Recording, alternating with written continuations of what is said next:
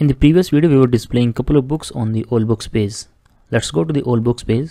Here we are. Over here you can see we are having 1, 2, 3, 4, 5 books, but the design is not good. What will happen if I will add more books in the service? Let's see how it will work then. So we have created a new service under this books module. Here we are in the services, and this is the service that I have added for the books. Let's just copy few objects over here.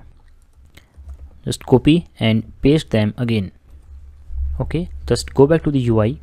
Over here you can see that these books are getting updated in one single row. We have to update this design so that we can have n number of books on this particular page.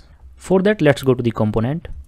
Here we are in the all books component, and this is the code that we have written to display the books.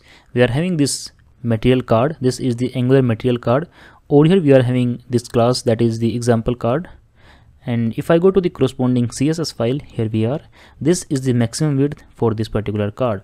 This name doesn't look good like the example card. We can update it. So here I'm writing book card. Update the class over here also. Okay, now we have to write some CSS for this container. So in the container, first let's remove this flex direction, remove this padding as well, and here let's use flex wrap. This is the flex designing. Here I'm writing wrap. Okay, and let's add one more CSS. So here I'm writing container, and this will be greater than asterisk. Here I'm writing flex, then 1, 1, and the maximum width I want to keep, that is 300 pixel. So here also we can update the width. Now we are having 400, so let's make it 300. Just save all the changes and let's go back to the browser. Over here you can see we are having 3 books in one single row. If I scroll down a little bit, then you will see we are having 3 more books, and this is the last book. It means we are having books in multiple rows, but the design is still not looking good. Now we need to provide a little bit gap in the books, and for that we can use the margin,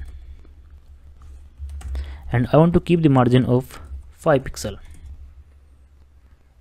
Now it is looking good, but there is one more change that we can make. The books are aligned in the left side. We can place them in the center of the page, and for that we can write the CSS over here. Let's verify the changes on the browser also. So this time you will see we are having all the books in the center of the page. Here you can see we are having the books in the center. If I want to update the width of a particular card, I can update them over here. Let's say I'm making it 400. Here also I'm making it 400.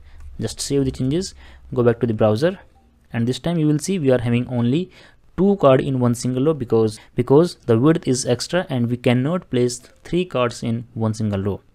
So let's test few more things. Let's say I'm making it 350.